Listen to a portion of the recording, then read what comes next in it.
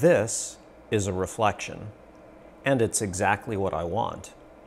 The voltage goes from 0 and then halfway to 3.3 volts, and then all the way up to 3.3 volts. And that middle part is about 6.6 nanoseconds. And this is exactly what I want to see. It's chip tips. I have no music and I can't sing. In an earlier video, I showed what would happen if you launched the edge of a signal onto a transmission line that was open at the other end. You would get a reflection from the back that would make it all the way to the front again. Now, I built this printed circuit board in order to find out if what I thought was true was actually true in practice. So what I have on one end is a 74 LVC 244 buffer, and it's buffering a clock signal that I'm generating from a frequency generator. Now, the edge of the buffer is something like, I think, 2 nanoseconds or less.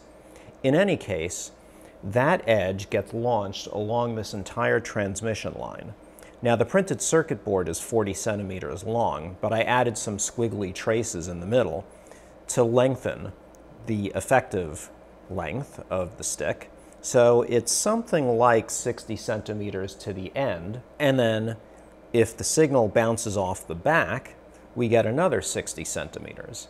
Now, if light speed is 30 centimeters per nanosecond, and half light speed, which is the speed of an electrical signal on a printed circuit board, is 15 centimeters per nanosecond, then it should take 4 nanoseconds to hit the end of the stick, and another 4 nanoseconds to go back to the beginning of the stick. In addition, what I've done is I've source terminated the transmission line. So there's a 100 ohm resistor over here. Now, I know that in the earlier video I said that the trace on a printed circuit board would be about 50 ohms. That's actually not true. When I looked it up, it's actually somewhere between 90 and 120 ohms depending on your trace thickness. So I figured 100 ohms is a good bet. Now, in the source terminated case, what would initially happen is that you would get an initial voltage over here of half the actual driver voltage, because there's 100 ohms over here and 100 ohms in the transmission line. That's a voltage divider. It divides the voltage by 2. And that's in fact what you can see on the oscilloscope. Now, once the signal goes all the way to the end and reflects back, it doubles, and once that doubling hits the source, we should see the full voltage, which in fact we do see on the oscilloscope. And now we can make some measurements. So if I take a look at, say, the start of where I launch the signal, and then I move this other cursor to the start of where it sees the reflected doubling signal, according to this, I'm getting about 6.4, maybe 6.6 nanoseconds. Let me move this over a little bit. Yeah, it looks like it's about 6.6 nanoseconds. So what that means is, starting from no signal, the signal begins at 0. It travels all the way to the end for 3.3 nanoseconds, gets reflected, and then spends another 3.3 nanoseconds coming back, at which point the voltage starts to double. So that's 6.6 nanoseconds. Now, that's not the 8 nanoseconds that I thought it would be, and that's okay. In fact, it turns out to be 60% light speed instead of 50% light speed, so the electrical wave is traveling a little faster than I thought it would. But remember that the speed of an electrical wave on a transmission line is dependent on the epsilon sub r coefficient of the transmission line. And that means that instead of something like 4, it's maybe a little less. I don't know, 3.8 or something like that. Now, another thing that I've built into this printed circuit board is I have test points 1/3 down the line, 2/3 down the line, and all the way at the end of the line.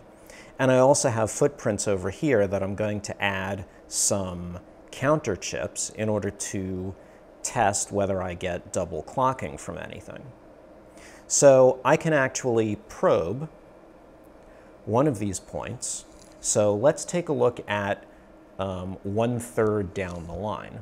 Now, what I expect to see is basically nothing until the wave hits this point.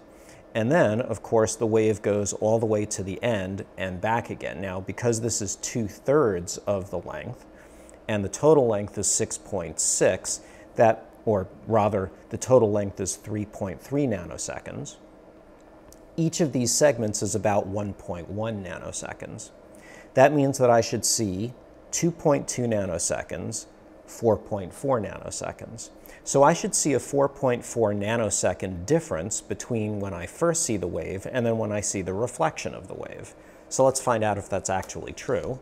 Let me carefully grab the signal. Oops. This isn't the best angle. This is really not the best angle. Sorry, I have to pull the printed circuit board away. Okay, so here we go, and let me move this cursor. Oops, I just lost it.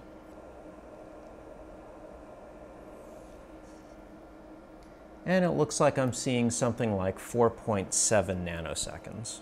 But the interesting thing is that, again, the voltage goes up to halfway, and then it goes all the way up to the full voltage without a whole lot of bouncing going on after that. Now, let's take a look at what happens if I go 2/3 of the way down the line. And again, because the distance from that point to the end of the line is 1.1 nanoseconds, I should see a 2.2 nanosecond reflection. So let's see if that's true.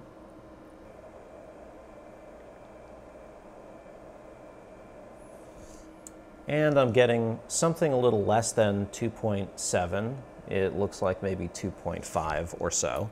That's pretty close. Maybe it's not exactly 1.1 nanoseconds. Maybe it's more like 1.2. Now, I also have a test point all the way at the end of the line. Now, at the end of the line, you should basically see no delays between the end of the line and the end of the line. So you should see the voltage pretty much jump all the way up to its full voltage. So let's see what happens there. And indeed, that's what we see. Now, at this point, there may be an objection. So if I pull up the wave again, you can see that the voltage goes from 0 to, let's see what the measurement is. It looks like it's about 1.8, and then the top voltage is 3.3. Now, this is the chip that I'm planning to use for the counter. It's a 74 LVC 161. And you can see that its low-level voltage is 0.8, while its high-level voltage is 2. Well, the problem is that 1.8 is smack between the low and the high thresholds. So am I not going to get a bad clocking behavior because I'm sitting for a few nanoseconds in the middle of that dead zone? The answer is no, and the reason for that is this input transition rise and fall rate. So because I'm using a 3.3 volt supply, the maximum rise and fall rate is 10 nanoseconds per volt, or putting it the other way, 0.1 volts per nanosecond. Now, between 0.8 and 2 is 1.2 volts. And at 0.1 volts per nanosecond, that means that I have to go at least as fast as 12 nanoseconds or faster. So as long as I can make this transition within 12 nanoseconds, I'm safe. And in fact, since this entire stick is something like 6.6 or 7 nanoseconds, it doesn't matter how long I spend within that transition region anywhere on this printed circuit board. Now, I have here a second printed circuit board that has a termination resistor of 0 ohms. So basically, it's just a jumper. So I wanted to see what would happen in this case. This would be equivalent to the case where I have a completely closed circuit on the source end and a completely open circuit on the back end.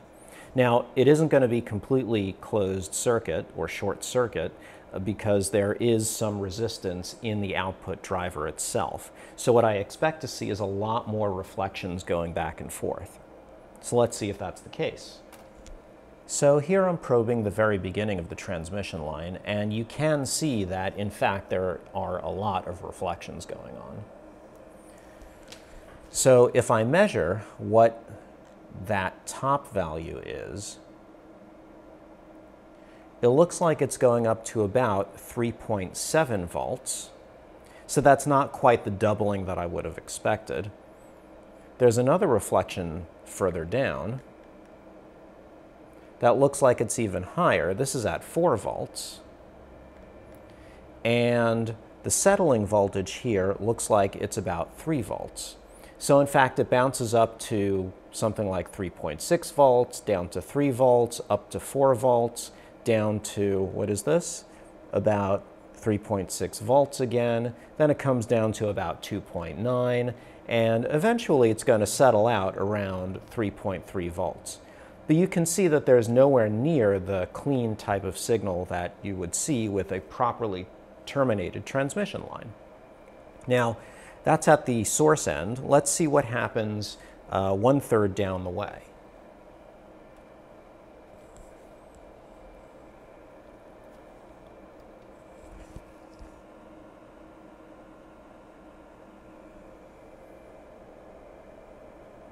Okay, this is obviously worse.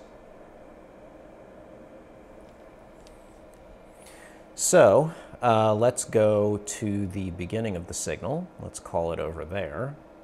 And let's pull in this part of the signal. So we can see that as the wave makes its way past that point, it goes up to something like 3.2 volts. So in other words, it's pretty much the full voltage.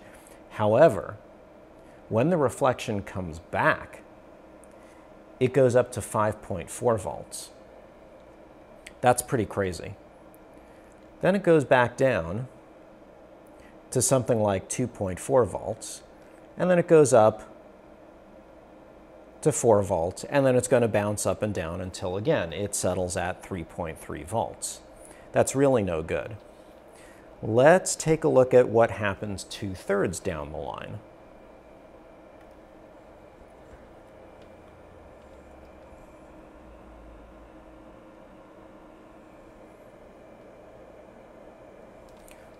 Boy, that's pretty bad. So again, it starts at 0,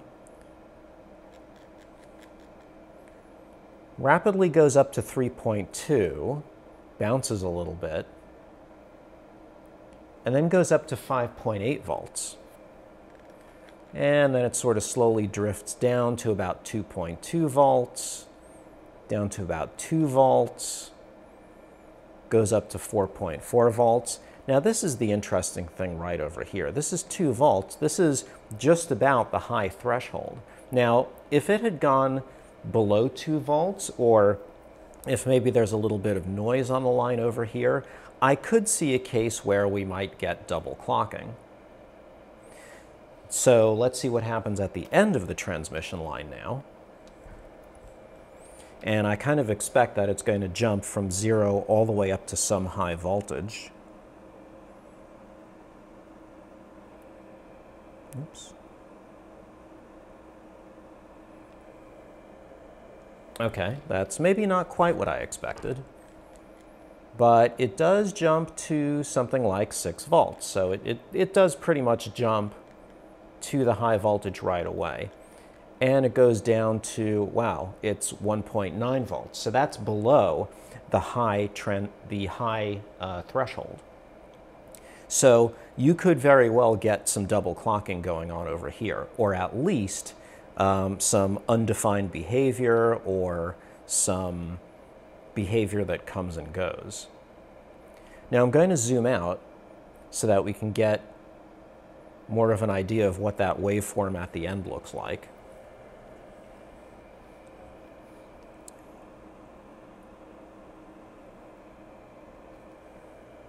Okay, and this is what you would describe as ringing. So it goes up to some high voltage, which is, oops, how did I, oh. Not actually sure how I move that over. Okay, well, anyway. Let's go and bring the first one down here.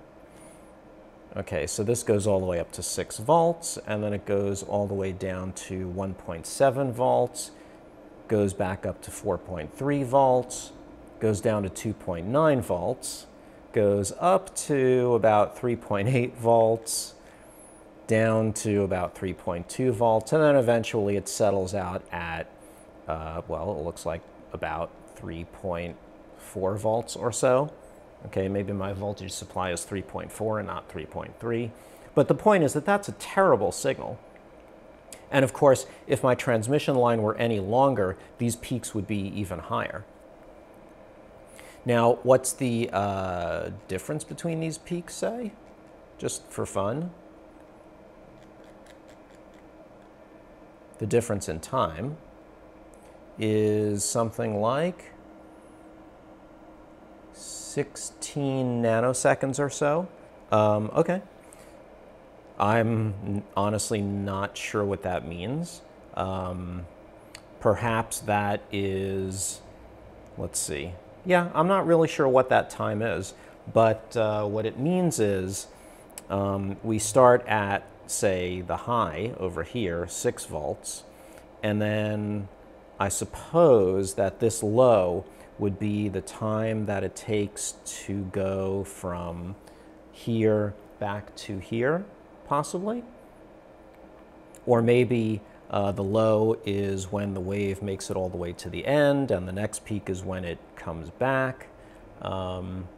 Although 16 nanos, yeah, given that a round trip is 6, I would say that this is about 2 round trips that it's making. So it's probably, the low voltage is probably when the wave hits the source, and then the high is when the wave comes back and adds to itself again. I guess that makes sense. So that would be, 1 round trip, 2 round trips maybe? I don't know. Anyway, the point is that this is not what you want. So this is the zoomed out view of what happens at the end of the transmission line. So let me swap out the properly terminated transmission line and see what we get. Okay, and let's go to the end of the transmission line.